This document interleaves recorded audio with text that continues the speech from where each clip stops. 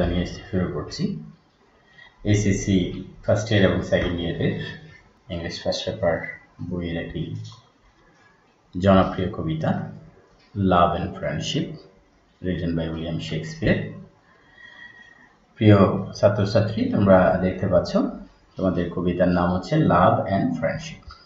লিখেছেন William Shakespeare. আমরা যার প্রতীক হিসেবে একটা লাভের চিহ্ন দেখতে পাচ্ছি, এরপরে ফ্রেন্ডশিপের একটা প্রতীক দেখতে পাচ্ছি। সুতরাং এই দুইটা ছবি থেকে আমরা বুঝতে পারি আমরা আজকে কি পড়তে যাচ্ছি, লাভ অ্যান্ড ফ্রেন্ডশিপ কবিতাটি। প্রিয় ছাত্রছাত্রী, after watching this video you will be able to discuss the poem। তোমরা কবিতাটি আলোচনা করতে পারবে। know the meanings of difficult words কঠিন শব্দগুলোর অর্থ তোমরা জানতে পারবে। Write the summary of the point, এই কবিতার সামারি তোমরা লিখতে পারবে। ওকে, আমরা তাহলে কিছু শব্দের অর্থ একটু জেনে নিই। লাভ অ্যান্ড ফ্রেন্ডশিপ কবিতায় যে শব্দগুলো ব্যবহার হয়েছে, কঠিন শব্দ তোমাদের কাছে একটু অজানা মনে হতে পারে, সেই শব্দগুলোর অর্থ আমি এখানে একটা চার্ট আকারে তোমাদের সামনে উপস্থাপন করছি। ব্লু শব্দের অর্থ হচ্ছে বয়ে চলা, বয়ে যাওয়া। আনকাইন্ড মানে নিষ্ঠুর, নির্দয়। ইনগ্র্যাটিটিউড অকৃতজ্ঞতা। কিন তীক্ষ্ণ। ব্রেথ শ্বাস। রুট কর্কশ বা অভদ্র। হলি পবিত্র। ফেইনিং চলনাময়ী, ভান ধরা। ফুলি মূর্খতা বা গোঁড়ামি, গাধামি অনেকটা। জলি হাসি খুশি। ফ্রিজ মানে হিমায়িত করা, বরফ হয়ে যাওয়া। বিটার তিক্ত বা তীব্র। এরপরে আছে বাইট কামড়ানো। বেনিফিট উপকার। রেফ হচ্ছে মোড়ানো। তোমরা অনেক সময় দেখতে পাও যে গিফট পেপারের কাগজ কি করা হয়, গিফট পেপারের কাগজ দিয়ে কোনো গিফট মোড়ানো হয়, হ্যাঁ, রেফ। এরপরে স্টিং মানে দংশন। এরপরে আছে শার্প মানে তীক্ষ্ণ, অনেকটা কিন এর মতো। রিমেম্বার শব্দের অর্থ হচ্ছে কি স্মরণীয় করা, স্মরণ করা। ওকে, আমরা শব্দগুলোর অর্থ দেখে নিলাম। তোমরা তোমাদের মতো করে একটু শব্দের অর্থগুলি শিখে নিবে, তখন কবিতাটা খুব সহজে বুঝতে পারবে। ওকে, প্রিয় ছাত্রছাত্রী, আমাদের কবিতা love and friendship by William Shakespeare. আসলে এই কবিতার শুরুতে একটা কথা বলিনি তোমাদের। উইলিয়াম শেক্সপিয়ারের একটা নাটক আছে অ্যাজ ইউ লাইক ইট। সেই অ্যাজ ইউ লাইক ইটের একটা গান হচ্ছে এই কবিতাটা। এটা একটা গীতি কবিতা। এই কবিতার লাইনগুলোই আসলে ওখানে গান হিসেবে ব্যবহৃত হয়েছে। আমরা দেখতে পাবো, আস্তে আস্তে পড়তে পড়তে বুঝে যাব। সেই কবিতাটা মূলত শেক্সপিয়ার লিখেছেন সত্যিকারের এই পৃথিবীতে সত্যিকারের ভালোবাসা, সত্যিকারের বন্ধুত্ব না পাওয়ার বেদনা প্রকাশ করেছে। আসলে মানে এই পৃথিবীটা, এই জীবনটা, আমাদের এই জীবনে যদি ভালোবাসা না থাকে, যদি বন্ধুত্ব না থাকে, তাহলে এই জীবনটা এই বৃথা। তো সেই মানে ব্যর্থ জীবনে আমরা আমাদের জীবন কেন ব্যর্থ? আমাদের জীবনে সত্যিকারের রিয়েল লাভ নেই, রিয়েল ফ্রেন্ডশিপ নেই, সেই জন্যই আমাদের জীবনটা ব্যর্থ। এই জিনিসটাই কবি এখানে তুলে ধরতে চেয়েছেন। তো এই কবিতায় কবি একটা জিনিস আমাদেরকে বুঝাবেন, সেটা হচ্ছে আমাদের একটা প্রবাদ বাক্য আছে, জিখে মেরে বউকে শিখানোর একটা প্রবাদ। জিখে মেরে বউকে শিখানো প্রবাদটা তোমরা আশা করি জানো। তো এই যে জিখে মেরে বউকে শিখানো মানে কি? আসলে জি বলতে বোঝায় যে নিজের মেয়ে, আর জিখে মেরে বউকে শিখানো, বউ বলতে এখানে বোঝাচ্ছে ছেলের বউ। মানে আসলে ছেলের বউকে তো আর মারা যায় না, পরের মেয়ে, তো তাকে তো কিছু জিনিস শিখাতে হয়। তো সেটা শিখাতে গিয়ে ওই নিজের মেয়ের উপর দোষগুলো চাপানো হয়, মানে এমন করো, এমন করা উচিত, ইত্যাদি ইত্যাদি। ঠিক এখানেও এই কবিতাটাতে আমরা পরোক্ষভাবে একটু প্রকৃতির উপর ক্ষিপ্ত হয়ে মানুষের রাগটা আসলে প্রকৃতির উপরেই কবি এখানে চাপিয়ে দিচ্ছেন। তাহলে আমরা একটু পড়তে পড়তে বুঝে যাব, খুব সহজেই এটা বুঝে যাই, এত কঠিন কিছু নয়। ব্লো ব্লো দাও উইন্টার উইন্ড, ব্লো মানে বয়ে চলো মানে প্রবাহিত হও। দাও, এই দাও শব্দটা আসলে এখানে কাব্যিক একটা শব্দ, কবিতার এই ধরনের শব্দগুলো ব্যবহার হয়। দাও মানে ইউ, সিম্পল একদম ইউ। উইন্টার উইন্ড, এখানে উইন্টার উইন্ড শীতের যে বাতাস, সেই বাতাসকে কবি কি করেছেন? আপিল করেছেন, হ্যাঁ, আবেদন করেছেন। বলছে কি তুমি কি করো? প্রবাহিত হও জোরে জোরে। দাও, দাও মানে এখানে বলেছি ইউ। দাও আর্ট, আর্ট মানে আর, দাও আর্ট নট সো আনকাইন্ড, মানে you are not so unkind. Unkind মানে কি? নিষ্ঠুর, নির্দয়, তুমি এত বেশি নিষ্ঠুর নও। কিরকম নিষ্ঠুর নও? অ্যাজ, অ্যাজ মানে মতো। ম্যানস ইনগ্র্যাটিটিউড, মানুষের অকৃতজ্ঞতার মতো নিষ্ঠুর তুমি নও। তাহলে এখানে কবি কার উপর দুঃখটা প্রকাশ করছে? প্রকৃতির উপর। আসলে সত্যিকারে তার দুঃখটা কার কাছে, কার উপর? ম্যানস ইনগ্র্যাটিটিউড, মানুষের অকৃতজ্ঞতার উপর। কিন্তু সেটা মানুষকে বলছে না, মানুষ তুমি অকৃতজ্ঞতার কাজ করেছো, আমার প্রতি অকৃতজ্ঞতা দেখিয়েছো, এটা আমি কষ্ট পেয়েছি, সেটা তাকে বলছে না, এটা মানুষকে বলছে না, বলছে কাকে? শীতের বাতাসকে, আমাকে জোরে জোরে আঘাত করো, শীতের বাতাসকে বলছে তুমি, তোমার আঘাতটা এত বেশি কি নয়? আনকাইন্ড নয়, মানুষের অকৃতজ্ঞতার মতো। দায় তুত, দায়, দায় মানে ইউর, দাও মানে তাহলে ইউ, দায় হচ্ছে ইউর। দায় তুত ইজ নট সো কিন, তোমার দাঁত এত ধারালো নয়, এত তীক্ষ্ণ নয়। কার দাঁত? শীতের দাঁত। তো শীতের দাঁত আছে নাকি? হ্যাঁ, কবি এখানে বুঝিয়েছেন আসলে শীতের দাঁত। শীতের দাঁত বলতে কিভাবে বুঝি আমরা একটু যদি খেয়াল করি, শীতকাল যখন প্রচন্ড শীত পড়ে, প্রচুর শীত যখন থাকে, হ্যাঁ, তখন পৌষ মাস, অনেক কুয়াশা, অনেক ঠান্ডা, ঠিক সেই সময় সকালবেলা দেখা যায় বা 10টা-11টার দিকে যদি বাচ্চারা গোসল করে, বিশেষ করে ছোটরা, তখন তারা কি করতে থাকে? দাঁতে দাঁতে কামড় দিতে থাকে। তাহলে এটাকে সে ইচ্ছা করে কামড় দেয় না, এই কামড়টা করতে গিয়ে ওই শীতের কামড়। তো সেই জন্য বলতেই পারে কবি, দায় তুত, তোমার দংশন, তোমার দাঁত, ইজ নট সো কিন, এত কি নয়? ধারালো নয়, এত তীক্ষ্ণ নয়। বিকজ দাও আর্ট নট সিন, মানে ইউ আর নট সিন, কারণ তোমাকে দেখা যায় না। কাকে দেখা যায় না? বাতাসকে দেখা যায় না। কারণ আমরা কি সত্যিকার অর্থে বাতাসকে কি আমরা দেখি? এখানে একটা ছবি তোমরা দেখতে পাচ্ছ যে বাতাস সে গাছগুলাকে একদম তছনছ করে দিচ্ছে। তাহলে এই যে দেখো যে কি বাতাসকে কি আমরা দেখতে পাচ্ছি? আমার গাছ, এটা আমার গাছ বাগান, সেই বাগানটা বাতাসে কি করে দিচ্ছে? ভেঙে দিচ্ছে, তছনছ করে দিচ্ছে, কিন্তু তাকে তো আমি দেখছি না, তার উপর তো আমি প্রতিশোধ নিতে পারছি না।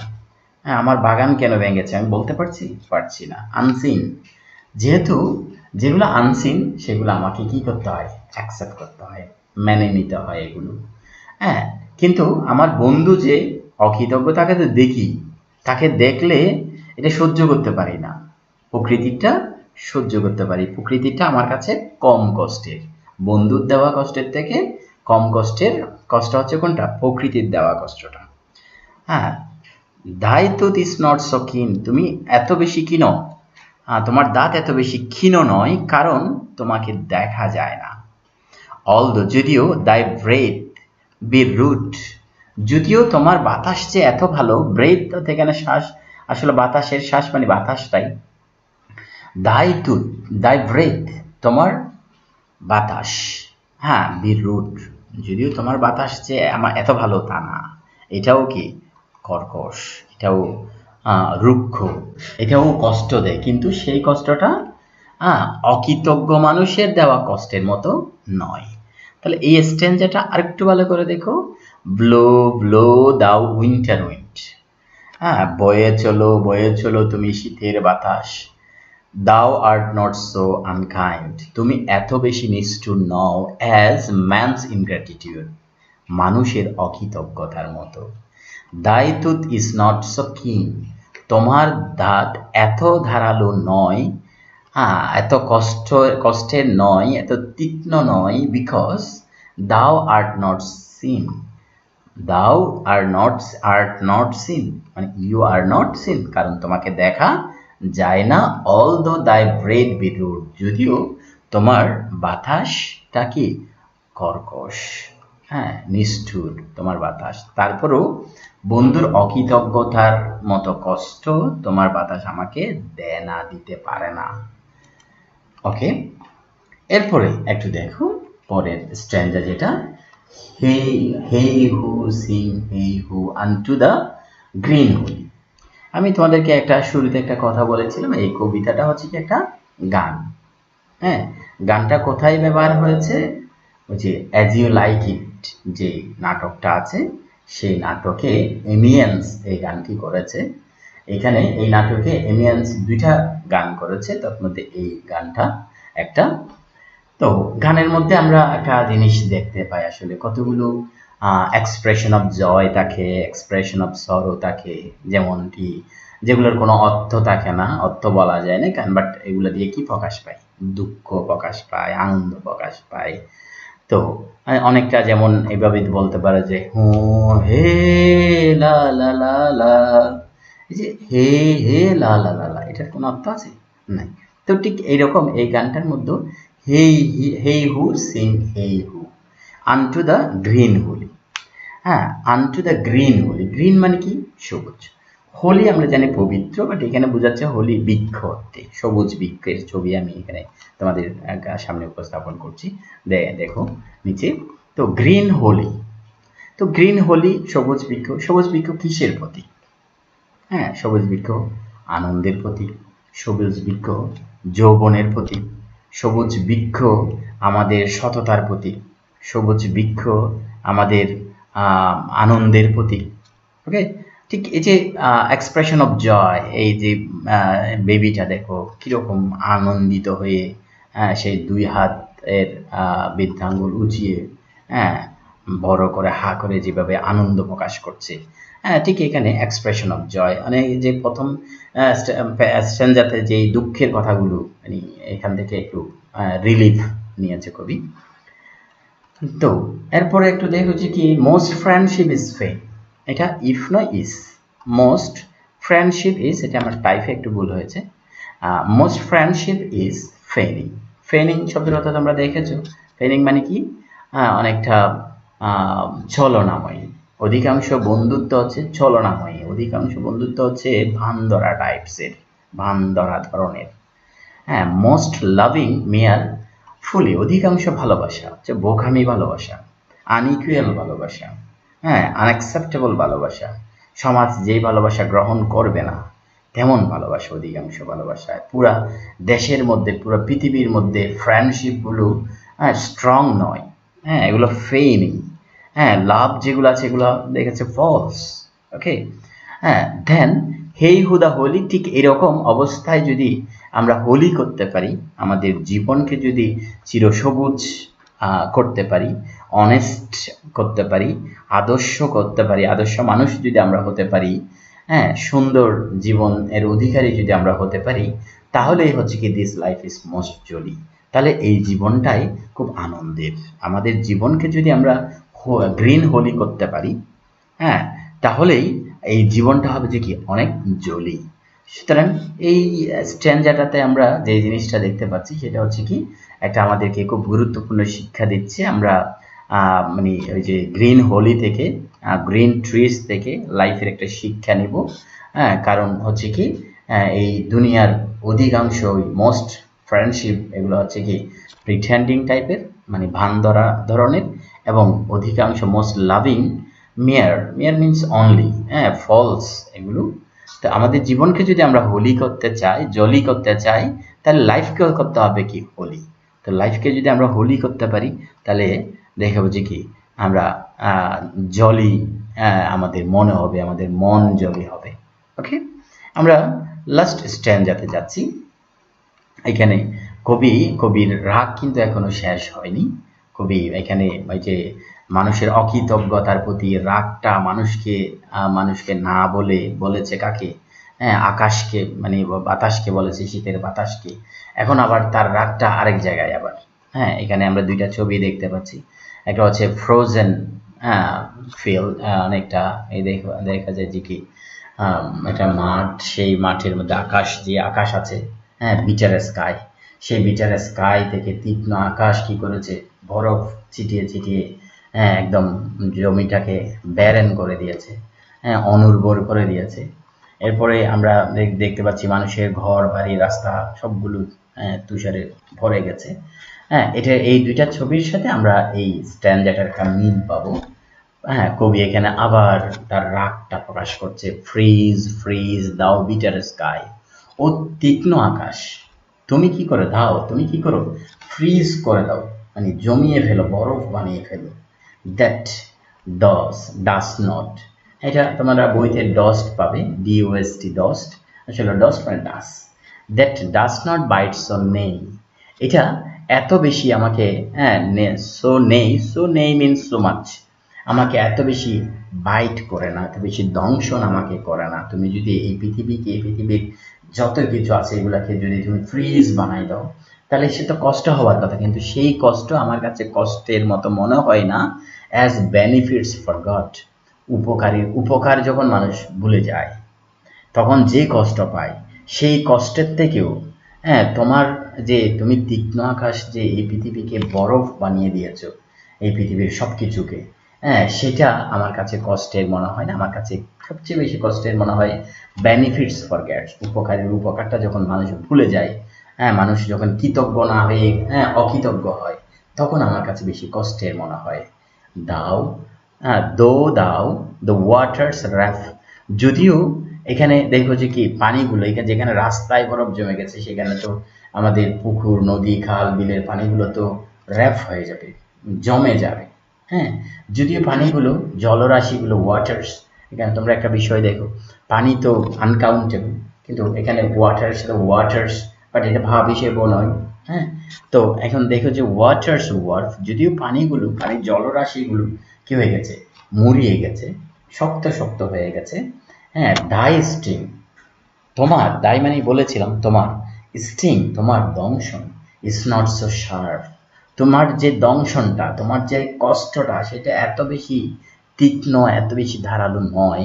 কার মতো, as a friend remembered not, একজন বন্ধু যখন বন্ধুকে মনে না রাখে, বন্ধুত্বে এর প্রতিফলন, বন্ধুত্বে এর যে কি প্রতিচ্ছবি সে কি করে না, দেখায় না, বন্ধু হিসেবে যে কৃতজ্ঞতা দেখানো দরকার, বন্ধু হিসেবে যে খোঁজ খবর নেওয়া দরকার, সেটা যখন নেয় না, তখন যে কষ্ট পায়, সেই কষ্ট হ্যাঁ তো তোমার দেওয়া কষ্টের থেকে অনেক বেশি, তোমারটা এত বেশি নয়। আবার গান অনেকটা ওই যে বলেছিলাম যে এটা অনেকটা গান, ওই যে গানের যে আবার এক্সপ্রেশন অফ জয় যেটা আছে, হেই হু সিং হেই হু আনটু দ্য গ্রিন হোলি, ওই যে অনেকটা হে হে লা লা লা লা এইটার মতোই এই করে এই গানটা শেষ হয়েছে। তো বন্ধুরা আমরা পড়তে পড়তে শেষ করেছি, তিনটে স্ট্যান্ডা রয়েছে এখানে, তিনটা স্ট্যান্ডা আমরা পড়েছি। হ্যাঁ, তো আমার মনে হয় যে তোমরা জিনিসটা প্রপারলি বুঝতে পেরেছো। এখন আমরা দেখি যে এটার সামারি যখন করতে বলবে পরীক্ষায়, তো বলবে যে কি একটা কবিতা দেওয়া হবে, সেখান থেকে বলবে সামারি করো।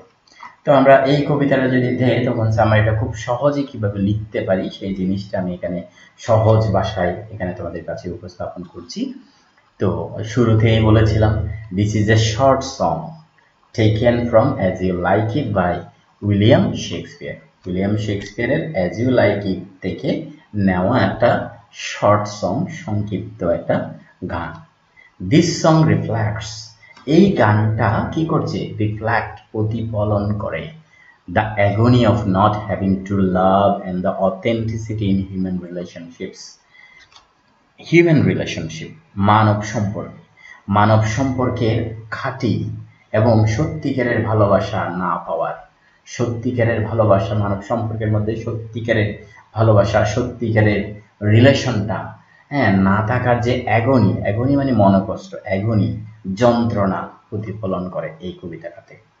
অ্যাকর্ডিং টু দ্য পয়েট, কবির মতে human nature is far ক্রুয়েলার then, human nature মানুষের স্বভাব ইজ ফার ক্রুয়েলার অনেক নিষ্ঠুর হয়, দেন নেচার ইটসেলফ প্রকৃতির থেকেও বেশি নিষ্ঠুর হচ্ছে কার নেচার? মানুষের স্বভাব। মানুষের স্বভাব প্রকৃতির স্বভাব থেকে অনেক বেশি নিকৃষ্ট, সরি অনেক বেশি নিষ্ঠুর, অনেক বেশি কি নিষ্ঠুর। হি ইজ আটারিং, হি মিনস এখানে the poet is আটারিং A lamentation, lamentation means বিলাভ of true love, সত্যিকারের ভালোবাসা না পাওয়ার একটা বিলাপ সে উচ্চারণ করছে, আটারিং করছে, আটারিং করা মানে কি উচ্চারণ করছে। মোস্ট অফ দ্য ফ্রেন্ডশিপ, অধিকাংশ ভালোবাসা অ্যান্ড লাভ আর ফলস, এখানকার এই পৃথিবীর ম্যাক্সিমাম ফ্রেন্ডশিপ, ম্যাক্সিমাম লাভ হচ্ছে ফলস, মিথ্যা। দ্য ভার্চু অফ নেচার, প্রকৃতির যে গুণ আছে, অ্যান্ড পিউরিটি, পবিত্রতা আছে, পবিত্রতার যে গুণ আছে, ইজ এভারলাস্টিং, এটা চিরস্থায়ী, যে এভারগ্রিন, চিরসবুজ। যে গ্রিন হোলির কথা বলেছি, গ্রিন হোলি সবসময় মানে দেখা যায় কি আনন্দের প্রতীক, যৌবনের প্রতীক, সুন্দরের প্রতীক। ওকে, এটা সবসময় মানুষের যে নেচার, যে ভার্চু আছে, পিউরিটির যে ভার্চু আছে, এটা এভারলাস্টিং, চিরস্থায়ী।